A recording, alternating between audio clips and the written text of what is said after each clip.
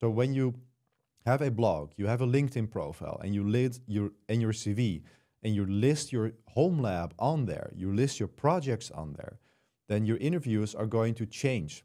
They're going to ask, so you did this project, tell us about it. And because you are going to talk about your own project, you're going to be talking very passionately, and you know all the ins and outs of that project. Now imagine, just realize how different this is from asking questions like, what is the OSI model? Or explain what HTTPS stands for.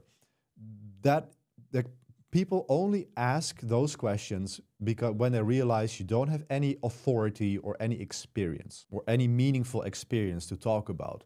But when you list meaningful projects on your CV that you build at home, you don't need to be in a job to do this. It's going to completely change the interview dynamic.